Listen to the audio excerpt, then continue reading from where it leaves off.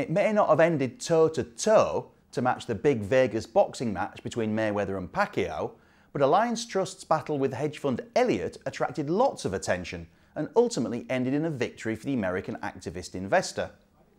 Now, having initially asked shareholders to vote against Elliott's proposals, Alliance Trust caved in on the day before its annual general meeting, set for late April, and agreed to appoint 2 new directors to its board, both suggested by Elliott. The company also said it would accelerate its plan to find a further independent non-executive director.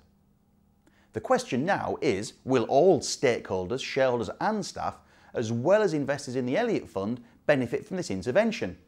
As the chart for Alliance Trust suggests, the early signs are encouraging, but there's a long way to go.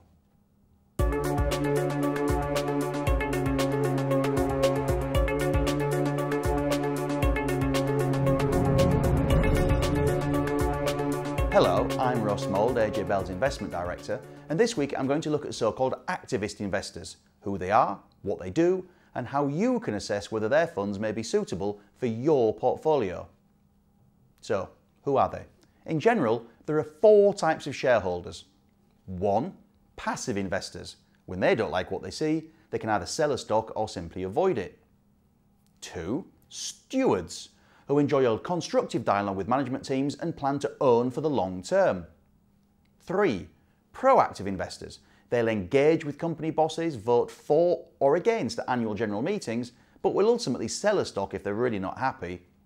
And then 4th, you get the activists, the subject of this video. They often seek representation on a board or even take a hands-on approach to running a company to unlock the value they consider to be there. Now, many of these funds would rather be suggestivists, work behind the scenes to effect change and improve operational financial performance. But if they feel management isn't listening or not up to the job, then they can go public and voice their discontent loudly, even introducing resolutions at AGMs, just as Elliott did at Alliance Trust. So that's who they are. Now let's look at what they want, and in the end, that's the same as any shareholder, including you. Improved total returns from capital gains, dividends, or a combination of the two.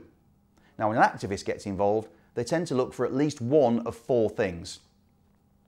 Operational changes, such as putting in new management, closing or restructuring poorly performing units.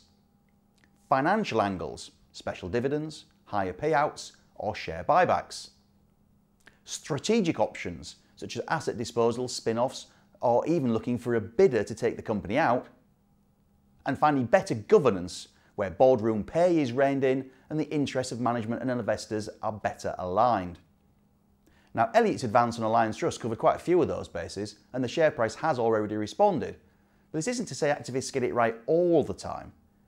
Intercontinental Hotels didn't respond to Mark Harto Capital's calls to merge with a larger rival, and the share still did well, while Sandel got nowhere fast with rail-to-bus giant First Group, and its shares have careered lower, as this chart shows. Now, this may help explain why not everyone approves of activists. Detractors will argue they encourage short-termism. They mean that a shareholder with a relatively small stake can end up exerting undue influence on strategy, and also that management can be distracted from their real job, which is running the company day to day. Now, these are all valid concerns, and activists may not suit everyone, especially as they can sometimes use a lot of debt to gear up returns, and they tend to run very few positions at once, so there's little protection from diversification if anything goes wrong. So, you must therefore do your homework on an activist to ensure that they fit with your overall portfolio strategy, target returns, time horizon, and appetite for risk. And there's something that only you can know. Now, if you do feel an activist fund might work for you, there are at least 3 listed in London from which to choose. Third Point Offshore, which is a feeder fund for Daniel Loeb's master Third Point Fund in New York. Sherborne Investors, run by well-known activist manager Edward Bramson. And the AIM-quoted Crystal Amber, which has just begun to agitate for management change at film and television studio specialist Pinewood. Each chart shows you their performance since listing to give a long-term perspective on how they've done. Now, thank you for watching, and I look forward to seeing you next time.